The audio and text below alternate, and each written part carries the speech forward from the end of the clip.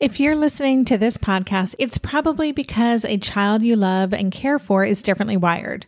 Are they also struggling in their current educational setting, seen only for what they're doing wrong while longing for positive relationships with peers and others?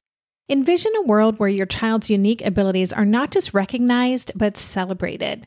A world where they can connect with others and their true potential is seen and appreciated. The Strength-Based Assessment Lab's mission is to build a world for your child just like that. Through its innovative approach, it aims to empower students, families, educators, and professionals to create positive, effective, and collaborative learning experiences. Be a part of shaping a brighter future for your child. Visit www.bgs.edu to learn more about what a strength-based assessment could mean for your family. That's bgs.edu. I don't want the kids I work with to have a mediocre adulthood. I want them to have a remarkable future. So how do we do that? And how do we help them have an awesome childhood on the way? I think a lot of times we get so caught up in stuff and kids have so many activities going on and there's just so much bombarding them that they're really struggling through their childhood, through their teen years. And then what do you think the pattern is going to be when they're adults? That's what they've learned. So we want to back up and say, what do they need? Welcome to the Tilt Parenting Podcast, a podcast featuring interviews and conversations aimed at inspiring, informing, and supporting parents raising differently wired kids. I'm your host, Debbie Reber, and today I'm talking with Seth Perler, who describes himself as a renegade teacher turned executive function coach / education coach. Seth helps struggling students navigate a crazy educational landscape and does his part to disrupt and improve education. His specialty is executive function and twice exceptional kids.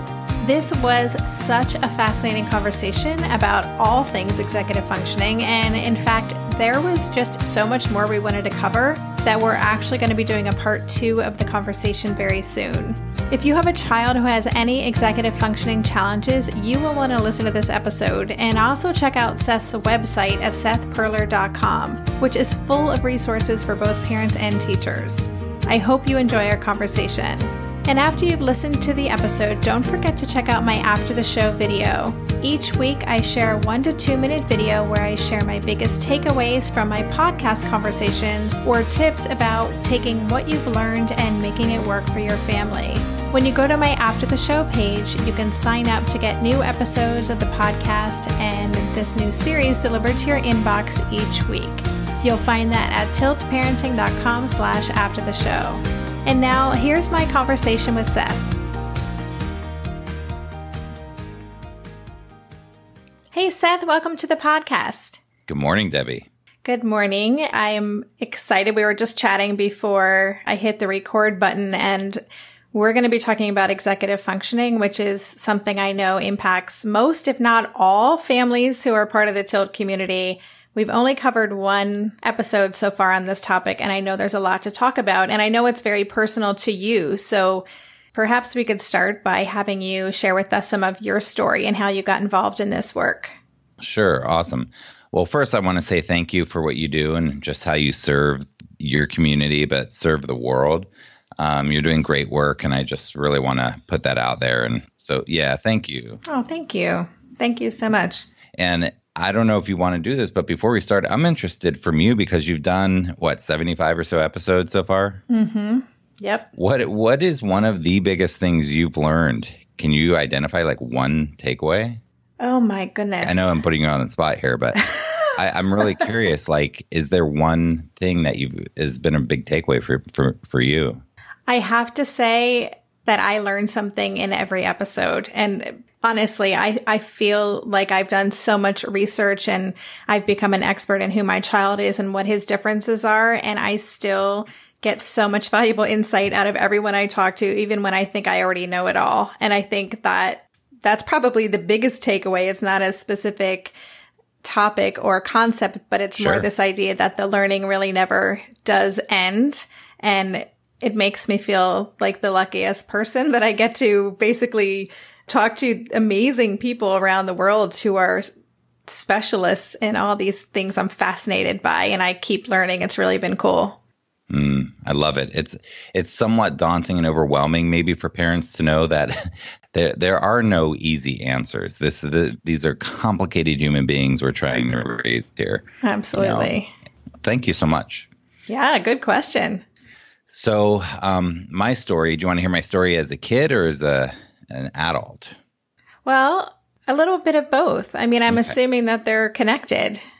Yeah, I was adopted, and I grew up with this wonderful family in Columbus, Ohio, and I didn't look like a lot of my friends, but that's just because I had this white blonde hair as a boy, and I remember feeling a little bit different because of that. But really, I started feeling different pretty young, like at 5 or 6. I started feeling like I was different somehow.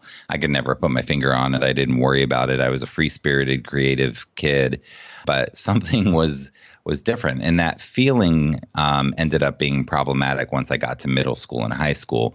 But I started, quote, struggling in school when I was in first grade. My progress reports literally in first grade started having comments about that.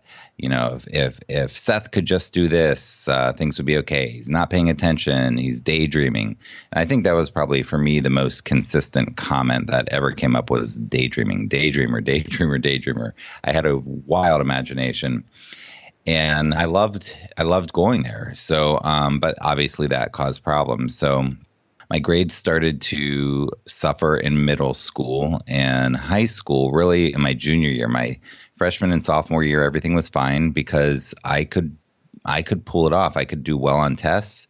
I might be forgetting my homework or whatever, but how I compensated in my freshman and sophomore year, the compensatory strategies I subconsciously used helped me do just fine and pull things off at the last minute. And, but by the time junior and senior year came, things got hard and my grades really suffered. And then I had very high test scores. So I got into college on probation because my grades were so low. So and then I had to take like a study skills course and 2 other courses at Ball State for my freshman summer. So I didn't even have summer break after senior year. Not a good plan, people. And I got an A in study skills and 2 C's. So they let me go on to fall semester. And then I failed out. Fall semester I failed. Spring semester I failed. And they said, do not come back. So I got into another college. And then I failed. They were on quarters. I failed quarter 1, failed quarter 2, and then I dropped out for the spring. And I felt like a failure, and I felt like I couldn't do anything right. I felt like school was useless, and I really had these grandiose dreams of owning an island or something when I was an adult, yet I had no capacity to execute on things that would get me my goal, So I really suffered. I really felt like a failure inside. I hated me. I hated Seth. And I would put on a good show on the outside that that things were okay, but I really was suffering very deeply. So eventually things got worse and worse until one day I decided, you know what, I'm going to give it everything I have and try to turn my life around and see what happens. And I did it, and it was the hardest thing I've ever done, and it worked. And somehow I accidentally just got a job from the newspaper. At the time, we used to have these things called newspapers. And I remember those.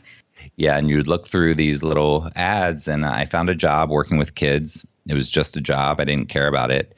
But after 6 months of doing that, I was absolutely hooked. I loved it. I loved complicated kids. I loved kids who struggled. I loved problem solving. I loved seeing them change. And I devoted the rest of my life to being of service to kids. Ended up going back to school, became a teacher, taught for 12 years, got a master's in gifted and talented.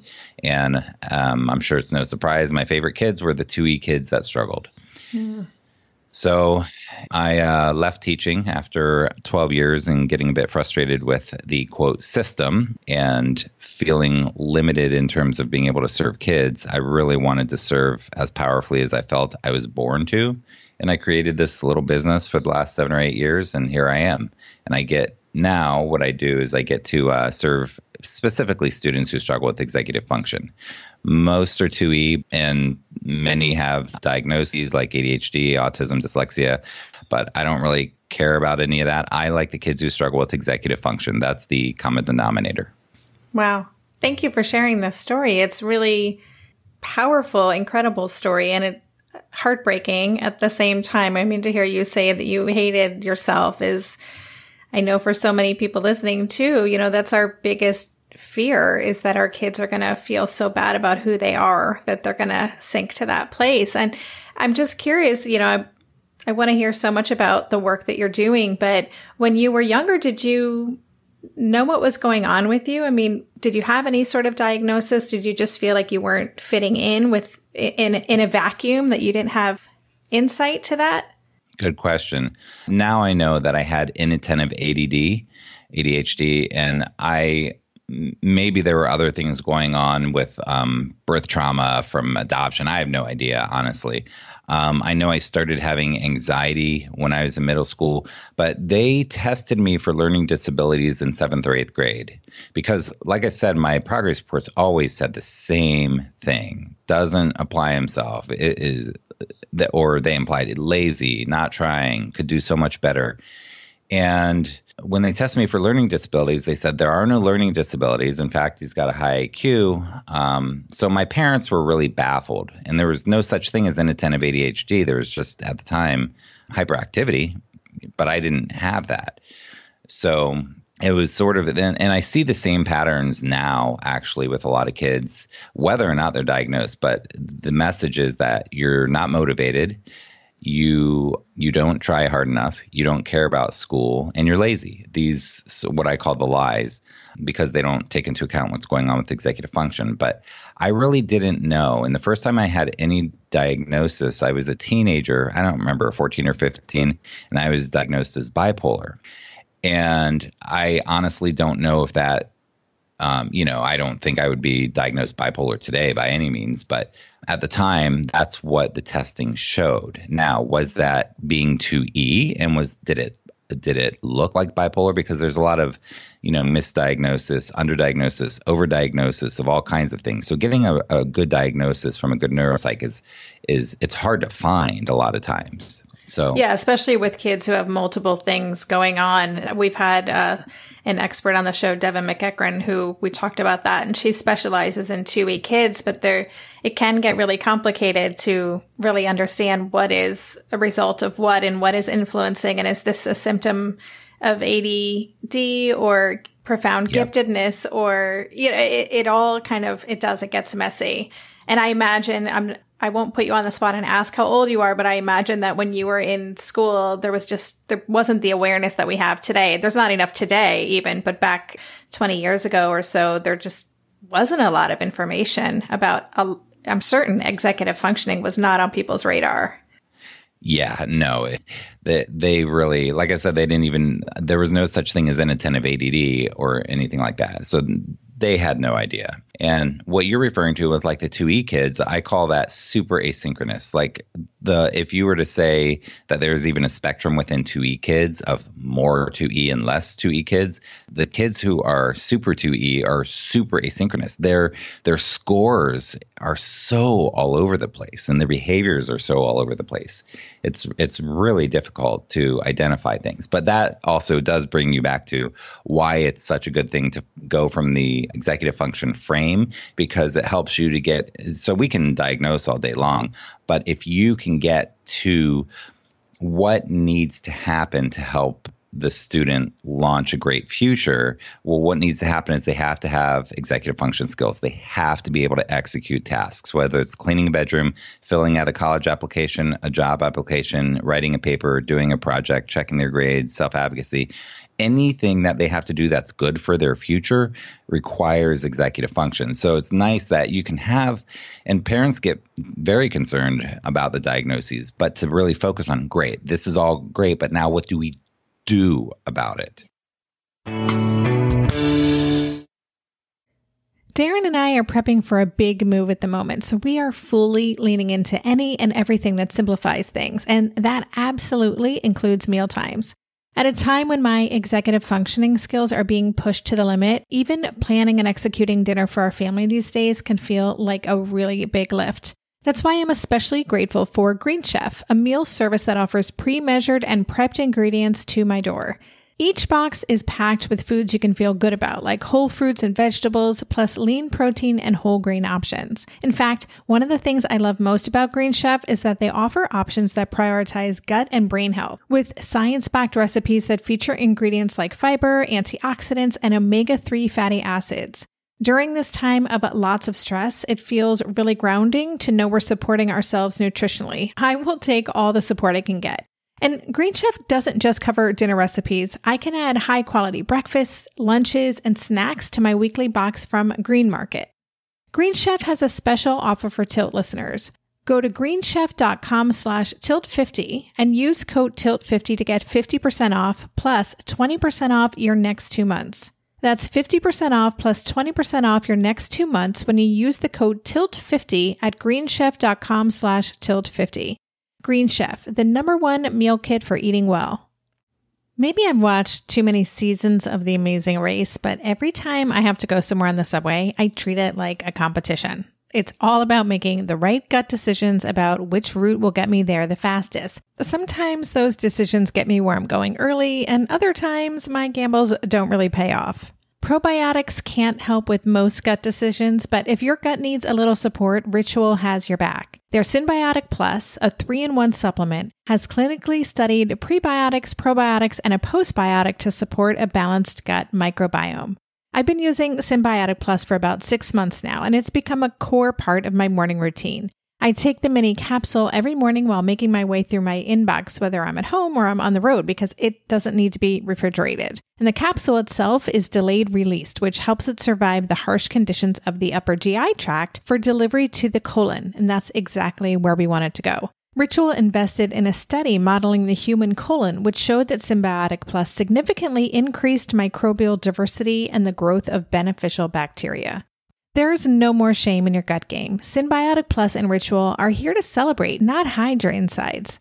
Get 25% off your first month for a limited time at ritual.com/tilt. Start Ritual or add Symbiotic Plus to your subscription today. That's ritual.com/tilt for 25% off.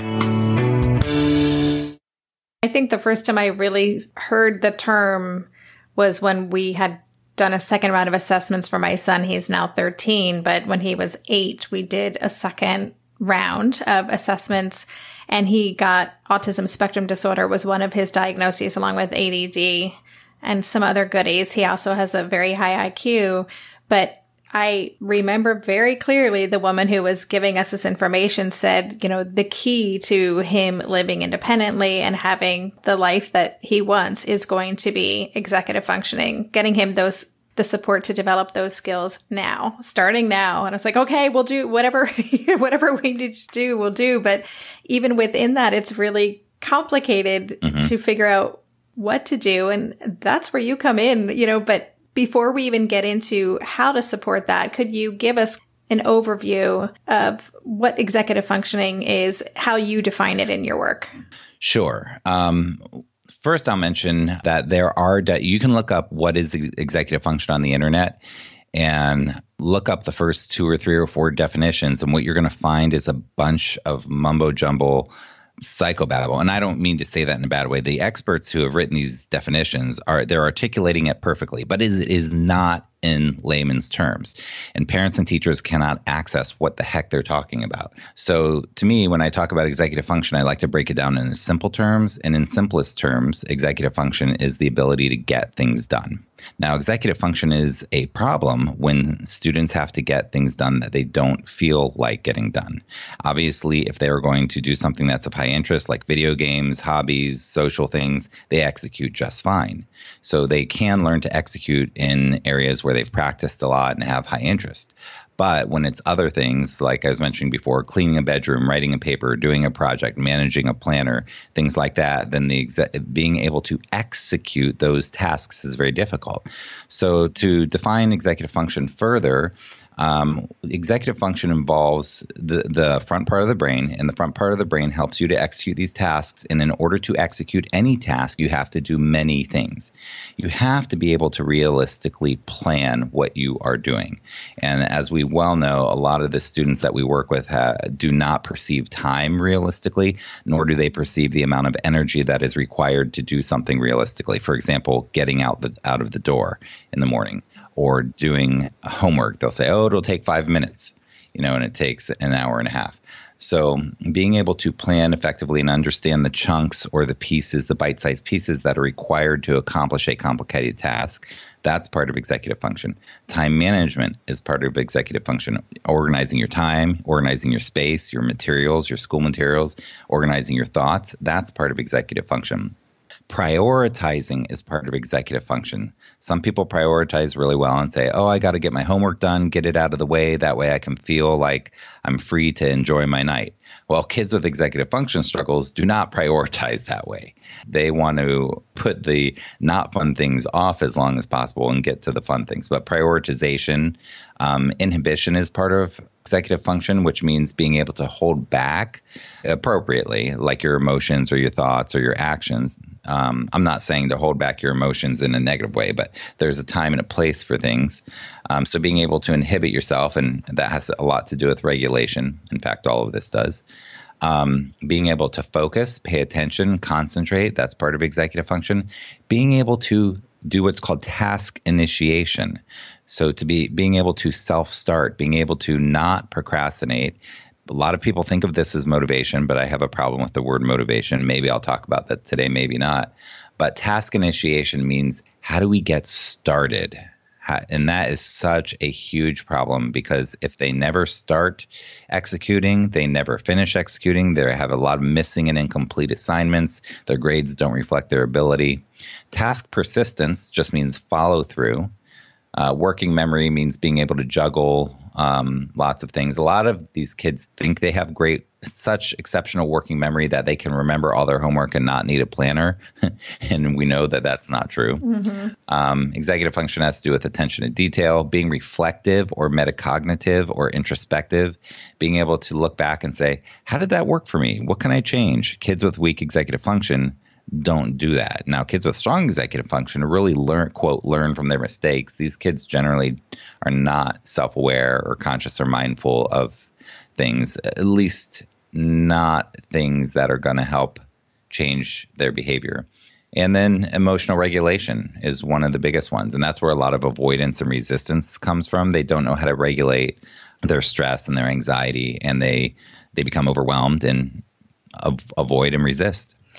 So that was a great list. I actually wrote them all down just because it helps me organize what you're saying. But as I was writing them down, and some of them I don't think I realized were executive functions, like, the time management, the planning, the organizing, the task initiation are ones I'm familiar with.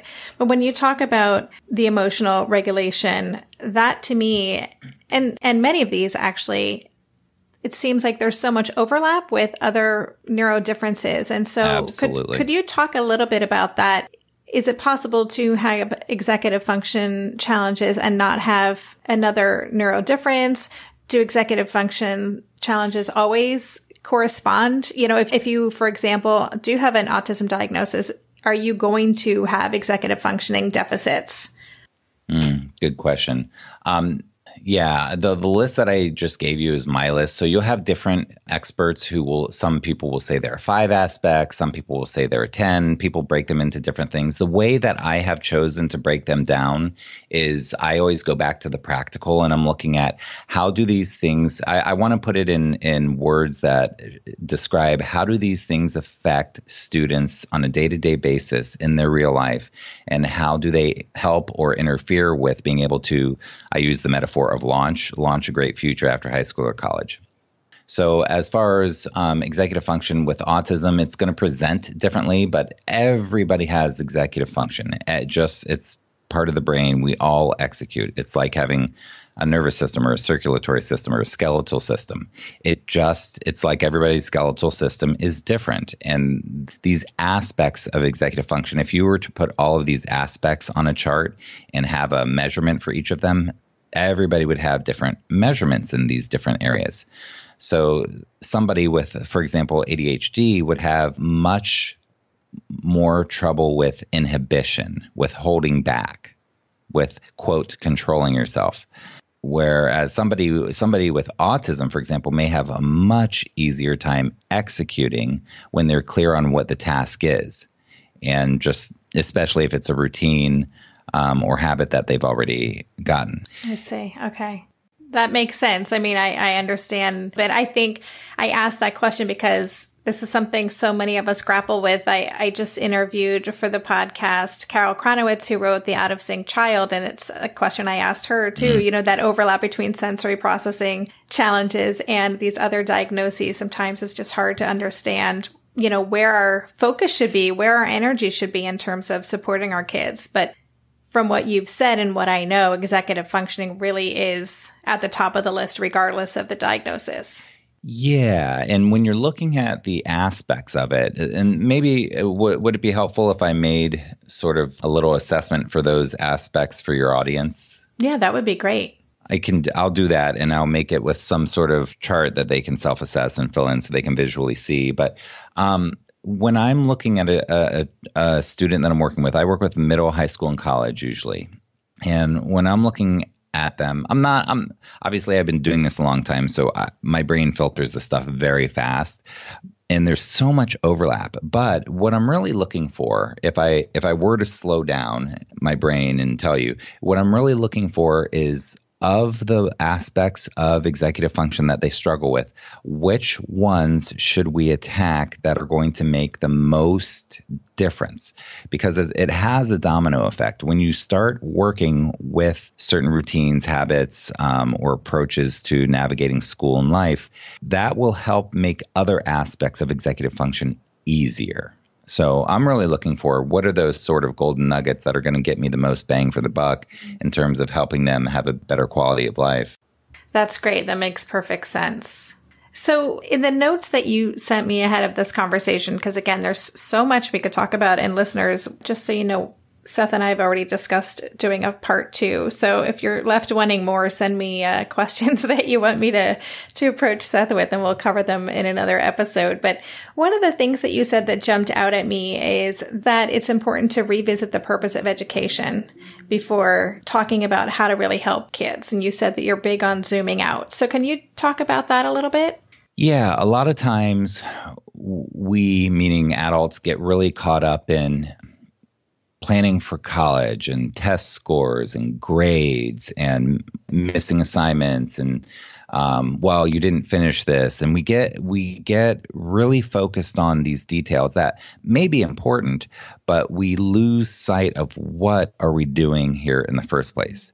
I'm a very big picture person, so every person I work with, I'm always zooming out to what the heck are we doing here? Because it's a balance. But if you always have that in the background, then that can drive your decision making, and it can drive the way you approach having conversations with your child and the way you approach advocating for your child in school, or the way you communicate with teachers. So to me, the purpose of education is the launch. And the launch, as I was mentioning before, is how do we take this? We have an infant, right? We have this little beautiful baby. And how are we going to take them and give them what they need so that they can have an independent, awesome future where they're able to go for their dreams and their goals and their hopes? And I'm not trying to sound woo-woo. I'm being very real. Like, how are we going to help these people have a remarkable life? I don't want the kids I work with to have a mediocre adulthood. I want them to have a remarkable future. So how do we do that? And how do we help them have an awesome childhood on the way? I think a lot of times we get so caught up in stuff, and kids have so many activities going on, and there's just so much bombarding them that they're really struggling through their childhood, through their teen years. And then what do you think the pattern is going to be when they're adults? That's what they've learned. So we want to back up and say, what do they need? And what they need is they need to be able to execute sometimes things that they don't want to do. They need to be able to advocate. When things are too much, they need to learn, and this is a skill, it takes time. They need to be able to learn to say, you know what, teacher, this is not working for me. Like, I want to show you that I'm learning, but I just spent 3 hours on this last night. I need to have a life. This is not okay, and that takes time and that takes parental involvement, but they need to have the skills to execute and to self-regulate and to be metacognitive, to be able to check in with themselves. These are all related, of course, in order to be able to launch, whether they do gap years, whether they go into career after high school, whether they go to college, whether they do any number of things. They need to be able to execute in order to accomplish any future goals. And kids will always say, well, not always, but a lot of kids will say, well, I don't, especially teenagers, well, I don't know what I want to be when I grow up. I don't, they're so consumed with the short term and whatever their hobbies are and stuff like that. They're like, I really don't know. And I'm like, I get it, but you do know that you want to be happy and successful, whatever that means. So, and that's the number one thing I've heard from parents over 20 years of working with kids is I just want my kids to be happy, healthy, and successful. So my question has always been, what the heck does that mean, happy and successful? And I'll wrap up with this. So I've broken that down into 4 areas. Again, my brain is very big picture, but what is a happy human being? So my geeky brain has come up with like these 4 circles that overlap. And there are 4 areas of life. And the more they overlap and the healthier each circle is, the more, quote, happiness they have. This is just my own little paradigm. But those 4 areas are cognitive, or you could consider that mental. Are they mentally stimulated, involved, engaged in things that interest them, that are meaningful to them? Physical, sleep, nutrition, exercise, and self-care. Are they physically healthy? Emotional, are they emotionally healthy and know how to regulate emotion, know how to deal with difficult emotions? Not perfectly, but do they have tools for that? And socially, do they know how to create new relationships, end unhealthy relationships, maintain healthy relationships, and, be a part of a community, have a sense of belonging, have this social. So social, emotional, cognitive, and physical. And when those 4 things there's a lot of wellness in those, then you have a, quote, for lack of a better term, happy person. So the reason I like that is because, again, it helps zoom out and be like, what the heck are we doing here? How is this affecting them emotionally? If they're super dysregulated with something that's going on with school, like let's say a kid has conflict with a teacher. A lot of times I have students where you probably see this a lot too, where there's a teacher that just doesn't get these kids. They're a very highly organized person. They think they're doing the kids a favor by saying, I'm just holding them accountable and just trying to teach them responsibility. Yet the kid does not have anywhere near the skills that are necessary to do what the teacher's asking. And the kid ends up just feeling resentful and punished. So there's an emotional regulation problem. It helps you zoom out and be like, okay, they're most emotionally dysregulated by even thinking about this teacher. Let's attack that. How do we deal with that? So anyhow, sorry for going on a bit of a rant with that, but it's so important to zoom out and be very clear on what you're doing before you make a decision about how to make an intervention for a child. Well, I think that's great. I appreciate you sharing your ideas around what it takes to be happy. It's a nice reminder to have. And also this zooming out on education, as you were talking about that, I was thinking a lot of us in the Tilt community are homeschooling our kids, not because that was what we wanted to do, but because we felt maybe at some point that we didn't have a choice, or for whatever reason, it seems like the best option for our kids. And I think for parents who are homeschooling, we have a lot more freedom and flexibility within that model to support a child's executive functioning development in a way that feels good for them and not like a punishment. And I'm just wondering if you have thoughts for parents who are in the school system, whose kids are going through a traditional educational model, and more so today than ever, there's just such an expectation of the amount of work and the homework and the group projects. And, there's so much pressure on these kids. How can parents within that model advocate for their kids and kind of keep that big picture, that zoomed out picture in mind? I'm sure you work with a lot of families like this. Hey there, it's Debbie. I love making this show and sharing conversations about how to support our awesome neurodivergent kids. I've seen how even one little insight from an interview can spark a big shift in daily life. But I know that raising complex kids can be messy and lonely. And just when we think we figured it out, something comes up that boots us right back to feeling overwhelmed and stuck. That's why I've poured everything into creating a way for parents like us navigating complex parenting journeys to join together and chart a path that feels positive, hopeful, and doable.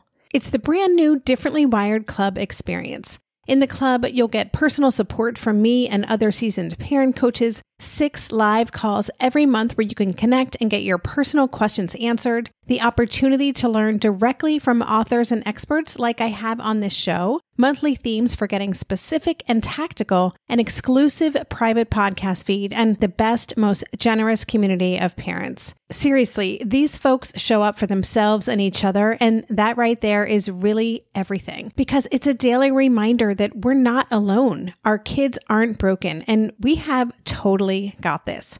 The recently rebooted Differently Wired Club is on a brand new platform with its very own iOS and Android app. It is such a great space.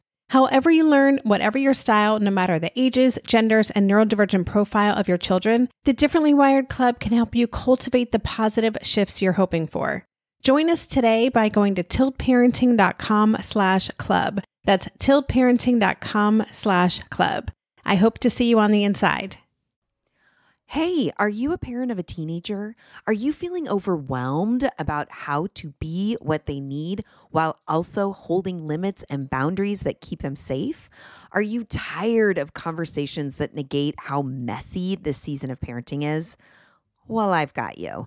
My name is Casey O'Rourke. I am a positive discipline trainer, parent coach, and the host of the Joyful Courage podcast. Every week, I come to you with an interview digging into tough topics with experts I trust and solo shows that go deep into the personal growth and mindset needed to raise teens in a way that grows them into confident, capable young people. I am not afraid of getting real about the intersection of conscious parenting and the teen years, while also bringing in vulnerability, humor, and lightness. I'm walking the path with you and honored to serve. Listen to Joyful Courage on Apple Podcasts, Spotify, or wherever you consume podcasts.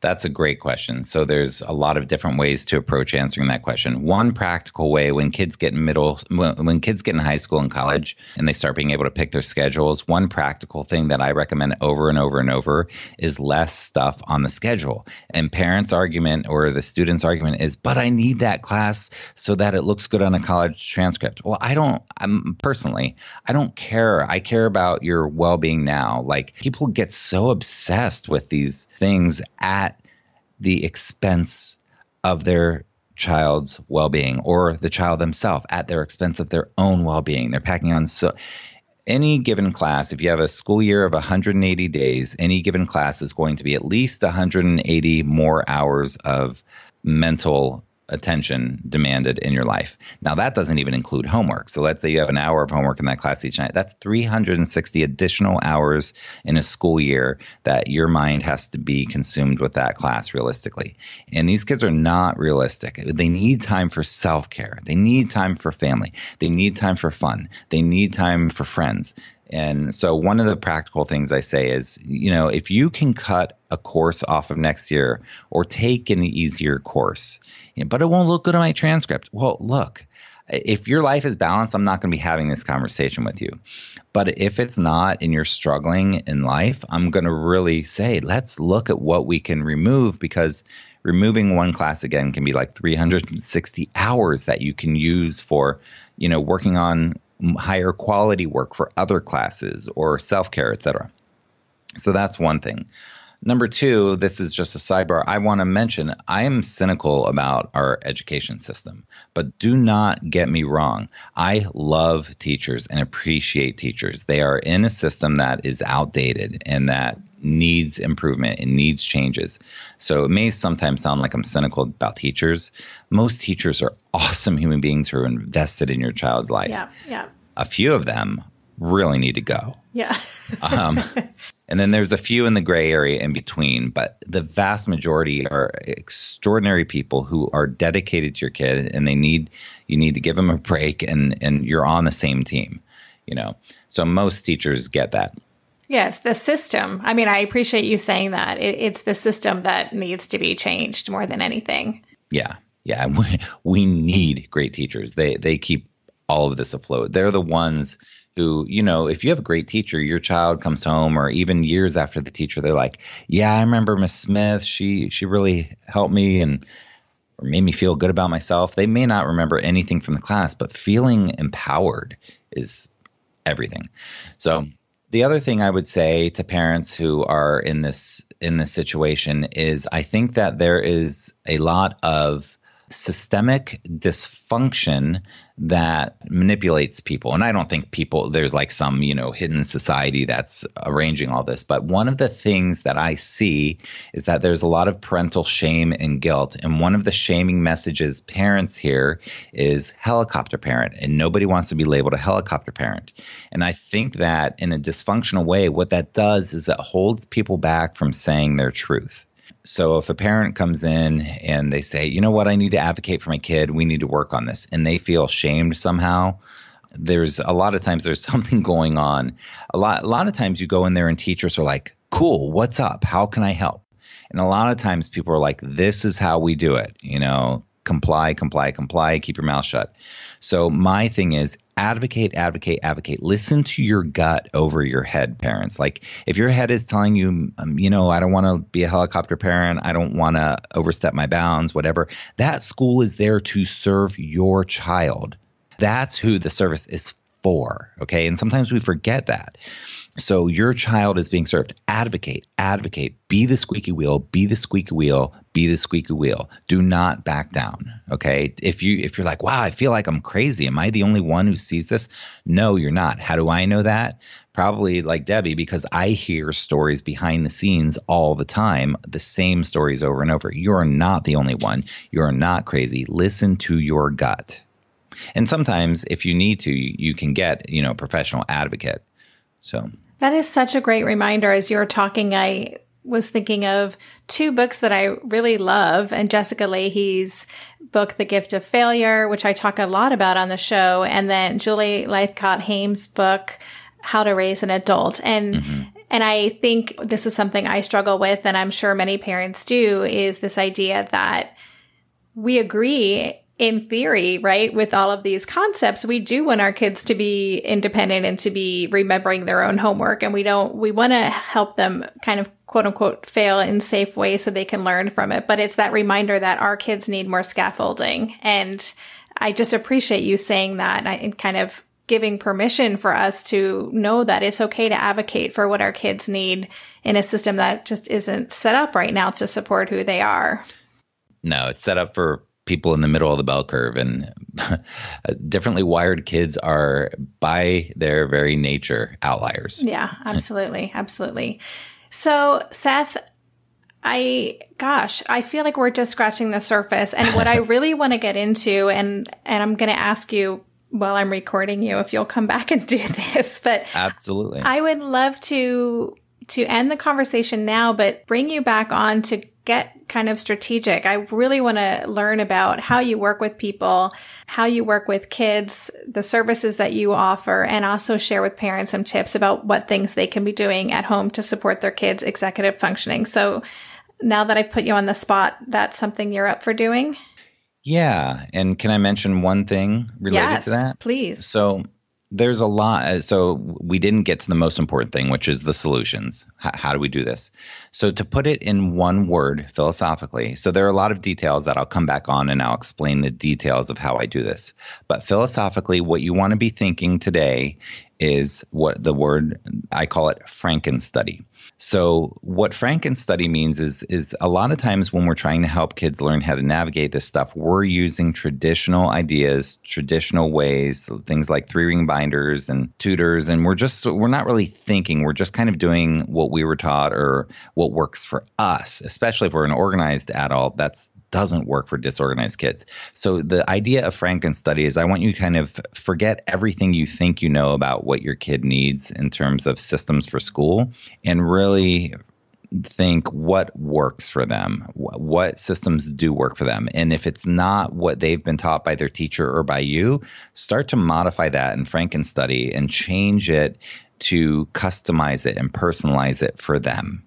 So that's kind of all of the things that I do have to do with how do we tailor it to you? Not how do I have the whole class have a 3-ring binder system and every single person does the same standardized thing, but how do we customize it for your brain so that if you can at least have that concept in the back of your head, maybe you can question your own thinking and the systems, and you can look at things through that lens. So you can say, oh yeah, well that actually works for my child when we do this at home when it comes to getting teeth brushed. So why don't we apply a similar system for homework or something like that? So that's great. And that's, I think, enough to help get people started. It's something I advocate a lot and I talk a lot about in my book that's coming out next year, is this idea that you need to question everything you thought you knew about parenting. Mm-hmm. And this is another place where we need to apply that.